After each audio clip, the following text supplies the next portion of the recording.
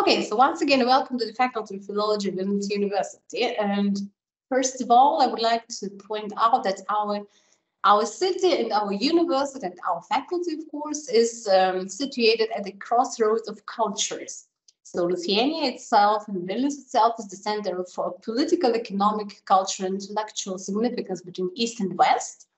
And of course, Vilnius as a city is very special because Vilnius Old Town is included in the UNESCO World Heritage List. So if you join us and you study here at our faculty, you will be studying in the heart of the Old Town. And another interesting thing is that you'll be able to practice real communication with representatives of different cultures here in Lithuania and in Vilnius. First of all, perhaps a few words about Vilnius University. Maybe you have heard that Vilnius University is, of course, the best and the largest university in Lithuania, but it's also one of the oldest in Eastern Europe. And this dates back to the 16th century because we have a lot of rich academic traditions. And so nowadays, as I mentioned, it's the best university in Lithuania because we are among 400 best universities worldwide, according to the QS World University Rankings in 2023. And as our faculty offers studies in languages, linguistics, literature, and cultures, it is important to mention that we rank among 300 best universities in the field of linguistics. So our linguistic studies are really good quality. Well, coming back to the rich academic traditions and history, it is important to mention that we have the oldest library in Lithuania here at the university, in the central building where our faculty is as well. But we also have a very modern and scholarly communication information center in another part of the city, where the students' dormitories are situated, and it is open around the clock, so day and night, and you can go and study there. It has the most modern tools and it's available to students. I can also add that we are a research university and a very comprehensive university, a university that covers a lot of study fields. So we have 15 faculties from philology to nanotechnology. And our campuses are situated in 3 cities. The biggest one is perhaps Vilnius, and then Kaunas and Šiauliai. As I mentioned, we're #1 university in Lithuania. We have more than 23,000 students and more than 3,000 professors, academic staff, and the range of programs is also very wide. We offer a lot of programs. For example, 98 bachelor's and integrated study programs, more than 100 master study programs, of course, doctoral studies, and then residency programs for future doctors in the fields of medicine and dentistry. We are an international university, or we are trying to be an international university because we are open to students from abroad, to international students who would like to study at our university and get a degree here from Vilnius University. So this year we are offering 56 study programs in English. And we have 2,500 international students throughout all the faculties. I mean, not only the faculty of philology, but the whole university. This makes about 10% of all students at our university. And of course, we offer a lot of courses in English and other foreign languages, more than 1,000. So students who come as exchange students here from mobility period, they can also profit from that international context of our university and just study a lot of course units at our faculty and other faculties as well. Speaking about the faculty of philology, who are we? So we have about 1,900 students, of course, more bachelor students and not so many master students. And about 300 professors work here, teach here. They are researchers, they're scholars, researchers of language or literature, linguists, or some of them are very experienced teachers in the practice, or translators, editors. And of course, we have native speakers, so professors who are native speakers of the language they teach in each of the study programs. What consists our programs? We offer more than 20 study programs at the first cycle, the second cycle, so bachelor programs and master programs. Of course, not all of them are open to international students, because in some programs you have to have Lithuanian language skills to be able to study. But I will come to the programs that we are offering, that we offer it to the international students. And we are a very multilingual and multicultural faculty, because 27 languages are taught here. So speaking about that languages, of course, such languages as English, French, German, large or very popular Western European languages. Of course, Lithuanian language we are in Lithuania, but Lithuanian language is taught as a national language, then as a foreign language for international students, and of course, Lithuanian as sign language is another interesting feature. Then we study the languages of our neighbors, like Latvian, Estonian, Polish, of course, other languages, Slavic languages, Ukrainian, Russian, Croatian, Slovenian. Then Romance languages like Spanish, Italian, Romanian, Latin, ancient Greek, modern Greek. And if you look up to the north, there's Scandinavia, Danish, Norwegian, Swedish, Finnish, Icelandic, and then several languages that are not very popular, maybe, but interesting: Hungarian, Turkish, and Georgian. So if you study at our faculty, you'll be able to learn one of those languages in addition to your study field. We cover several study fields in humanities. So philology is the most comprehensive one study field. That study field includes linguistics, literature, and culture with specific language. Then we have programs in linguistics, programs in literary studies. So if someone is interested only in literature, then of course they study that field. Then classical studies in translation and interpreting.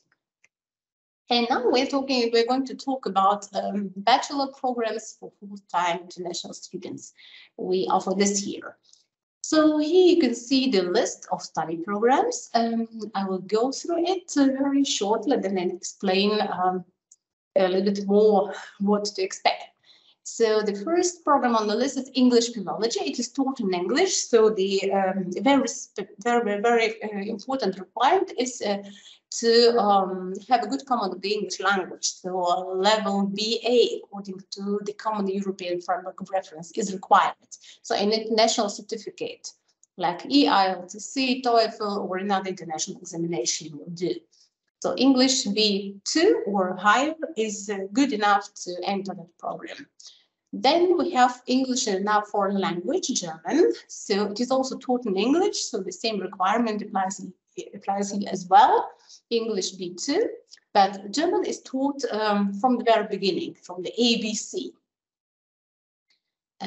German philology is offered to two target groups. For example, if you are proficient in German, you can start studying subjects taught in German language. Some general courses are offered in English or Russian. It depends on your native language or the language you speak as a first language. But for those who are complete beginners who haven't learned German at all, we offer, of course, the opportunity to study German philology as well. Just start from the very beginning, from the ABC. And the language of instruction is English or Russian, and later on, as we move on and the students make progress, then we switch to the German language. The same applies to two more programs, the Polish philology. There are also two target groups: those who are already proficient in Polish, or those who are complete beginners in Polish. So Then the program is taught in Russian and later on in Polish. Russian philology as well. And our new program on the list is Spanish philology. It is offered to complete beginners, so you don't have to speak Spanish in order to study this program. You have only to know the English language to be able to follow the instructions in the first year. And then later on, the teachers, the professors and students will switch to the Spanish language. So English is now a foreign language, German. These programs are a little bit similar. Perhaps I could point out the difference. So English philology, as it is philology, so you can study not only the language itself, but of course linguistics, literature, and culture. So wide range of subjects. English is now foreign language. It doesn't have the word philology. This means that it is concentrated. So the main focus is the language itself and linguistics. So less the literature, less cultural courses in the curriculum. That would be in short, and we'll come back to the list of programs. And here you can see our website, and you can visit our website and see the list of programs. You'll be sure to click studies, then Bachelor Integrated Studies, and then you'll see the study programs, the list of study programs I was talking about. On the same page, just at the bottom, you'll see application procedures. So if you're interested, there are just step by step explained all these procedures. And if you open one program that you're interested in, you'll see the description. And here you see admissions contact. So if you have a question concerning the admissions procedures, so contact the admissions office, admissions CRULC. But if you are interested in the course units are taught in that program, so in the curriculum, in the contents, what you're going to learn in that program, then you can contact a teacher from that program. You'll see that academic contact as well. Well, general information about the admissions, about the deadlines. And so the deadline is the 1st of June for applicants from non-European Union countries. And the 1st of July for those who don't need a national visa for arrival to Lithuania, or for applicants from countries where there is a Lithuanian embassy. So those two deadlines are very important, because if you apply in time, then you'll get a mediation letter in order to obtain the visa and so on. And now about our bachelor's curriculum. So the contents of the study program, what you're going to study if you apply for a program here at our faculty. As I previously mentioned, there are several focuses only. The focus is threefold: linguistics, literature, and language itself. So you'll get essential knowledge and skills of linguistics, and you'll be able to analyze the specific language system, for example, English or Polish or German. I mean, the language you are studying is the major in your program. Then, of course, you'll be able to analyze literature written in that language, and of course, develop very good language skills, to professional communication in that language you study. If you study, if you work, if you're motivated, you'll be able to reach level C1 according to the Common European Framework of Reference in that language.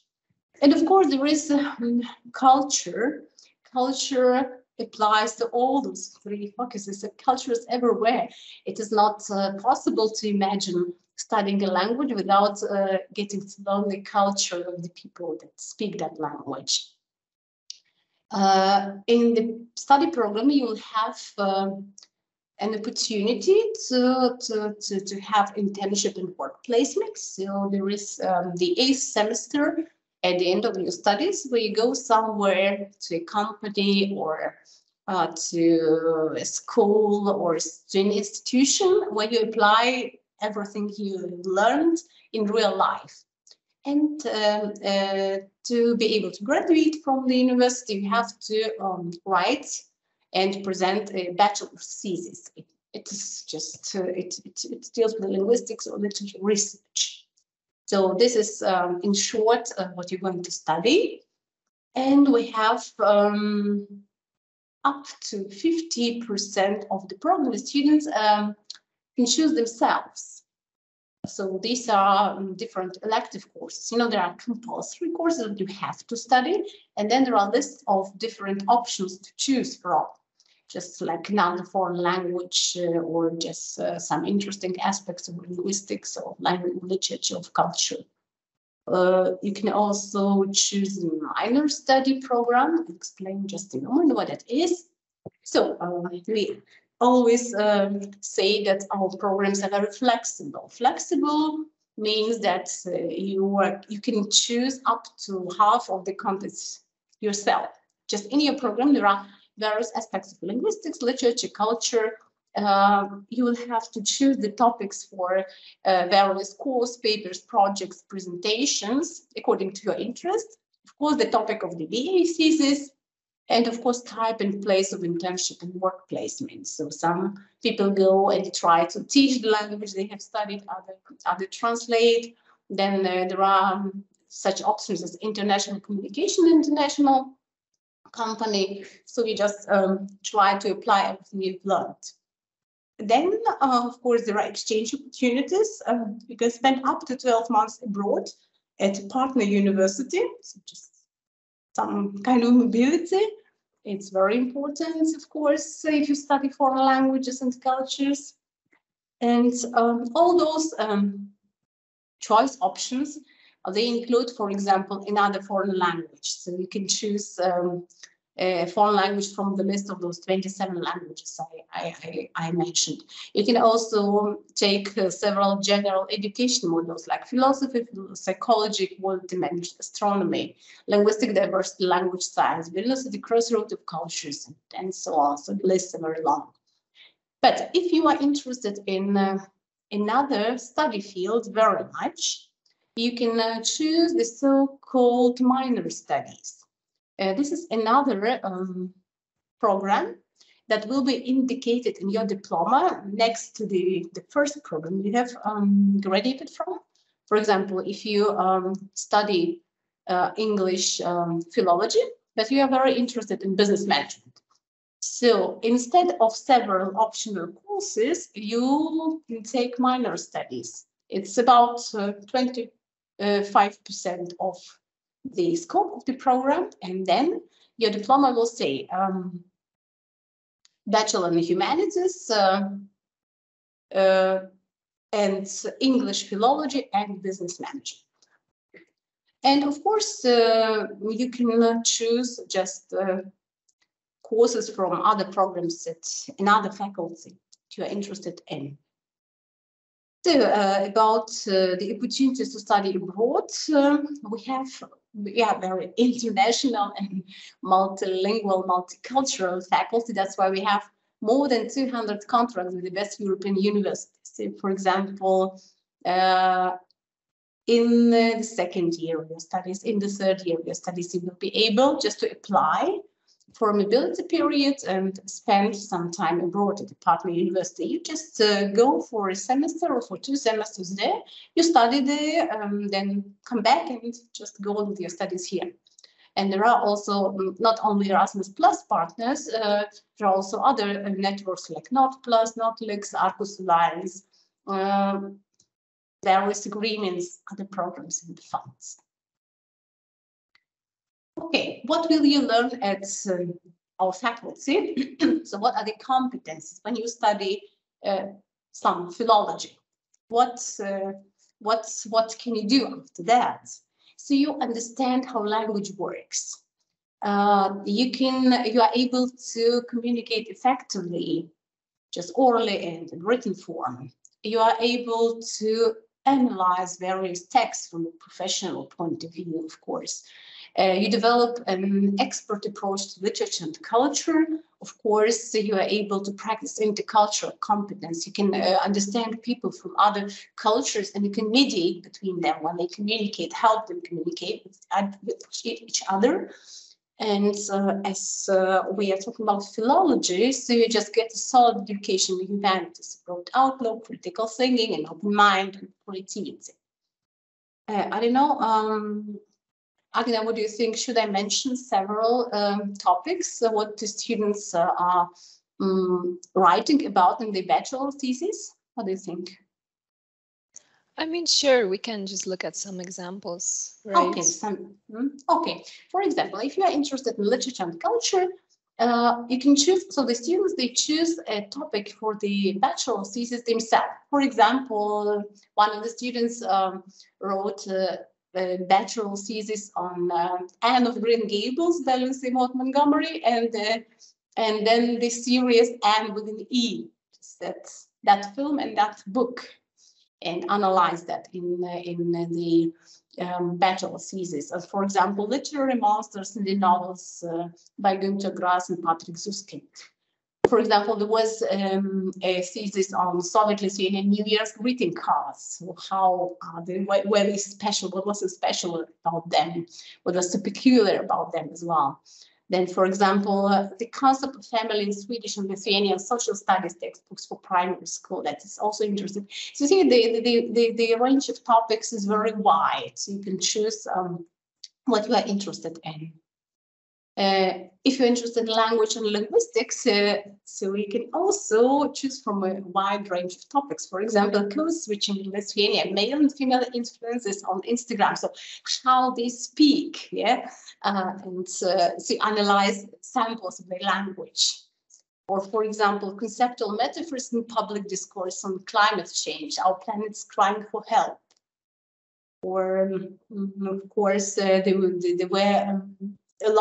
was a lot of bachelor thesis written on topics related to COVID pandemic, COVID-19 pandemic. So analysis of travel blogs, for example. Okay, discourse of drugs in Lithuanian and German press articles, discourse analysis. Then impoliteness in the workplace, sociolinguistic analysis, and TV show Suits. So you can choose what you are interested in. And the last but not least is perhaps what every student asks about career opportunities. So where do our students work after they graduate from the university?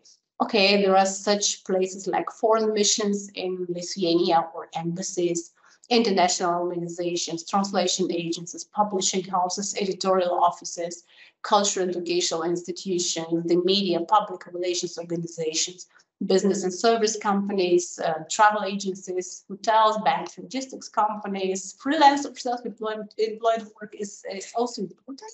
For example, you can work as a freelancer, like a translator, editor, copywriter, publisher, language teacher, creative communication staff as well. And why so many career opportunities? Philology, languages, why so many? Because, when you study at the Faculty of Philology, when you study a language, a foreign language, when you study literature and culture, we are not going for a specific narrow job. We are ready to work and study independently in any group. We learn, communicate, and cooperate in an intercultural, interdisciplinary field. Our students can analyze information very well. They can think critically and creatively. They can adapt to changes very fast, very quickly, and to respond to challenges, solve problems. So, for example, philologist doesn't ask what to do. Oh, okay, we have a problem. Okay, now there are several options to solve the problem. Should we do this like this or like that? So we offer just solutions. And of course, we take responsibility for our work and strive for quality. So, I don't know, Agne, should I go on about on general information? What do you think? Is it interesting?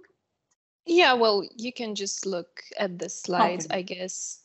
This is not about the studies, but just more additional information about university and living in Vilnius, I guess. So the cost of living is very important, of course, if you come from another country. So this is, for example, the price for the room in the dormitory, then food, one person per month, 175 euros, so just an average. The public transport, I don't know, a cup of coffee costs 2 euro, cinema ticket 7 euro. Okay, internet 15 euro per month. By the way, we have one of the best internet access here. Internet speed is very good. Okay, and what kind of support does the university offer? Of course, we have academic advising and counseling. So if you have some questions, issues about studying, questions related to study opportunities, individual study plans, so you can talk to people at the study office of the faculty you're studying. So there are different options. We have also career counseling. We have psychological support for those who need that. Then there is a church here at the university. It was built together with the university. So if you want to attend the masters, you're also open. It is open, and you're welcome to do this. And of course, the university offers a lot of extracurricular activities like sports clubs, arts groups. You can sing in a choir or just do sports. And of course, there are several various workshops and other events. Okay, financial support. Our students, some of the students get incentive scholarship or social scholarships, just like some help. And then if you're a very bright student, you can get nominal scholarship for your research activities, for academic achievements. Well, and I guess perhaps that's all I wanted to say. So I think we can move on to the. We can move on to the question and answers section or just. So if you want to talk about a specific program, you see on that list English philology, English and natural language German, German philology, Polish philology, Russian philology, Spanish philology, just raise your hand and we'll try to answer your questions. You can ask your questions in English, or you can also ask your questions in Russian if you'd like to. Yes, and also if you don't want to speak, you can use the Q&A tab, and you can see I posted a message that you can ask us a question, so you can go and type the question if you have any questions. We still have some time left.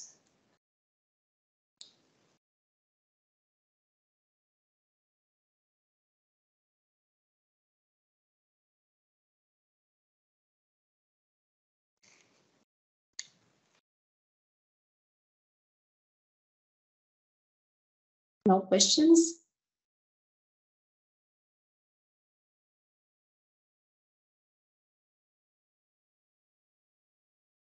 Yes, so I think we can wait just a couple of minutes. Of course. Yes, and if you don't have any questions, then thank you for your attention. Diana, thank you for the extensive presentation. Thank you for being with us. Okay. Guess I can switch that off.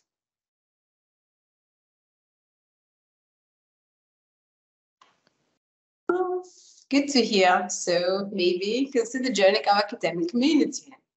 Maybe we'll meet in September on campus already, not somewhere in the internet like today.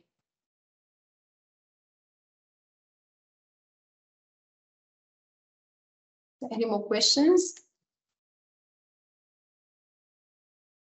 Aha, can I learn in Polish? Okay, yes, it is possible.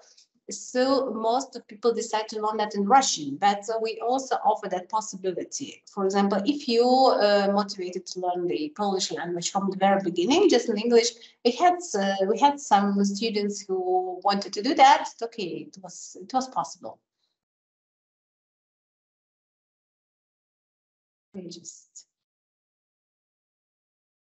But perhaps I would advise, if you're interested in Polish philology, I would advise just apply for another study program and then take Polish language and culture as a minor study field. What do you think, Agne? Wouldn't that be better?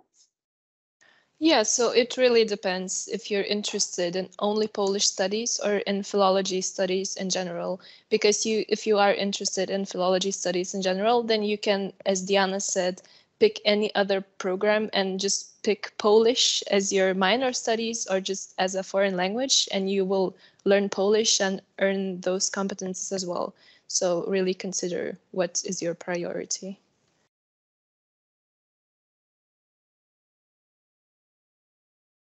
And of course, we'll be able to spend a semester or 2 semesters abroad in Poland, in Warsaw, or for example, or in Krakow, where best universities are.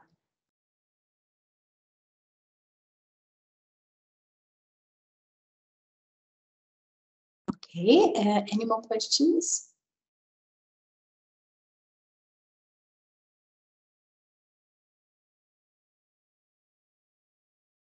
No questions, perhaps.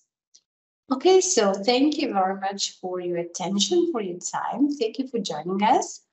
If you're interested in a specific study program, just go to the university's website, find the list of the study programs, and then contact whether the admissions office or that contact person who is indicated as an academic contact there.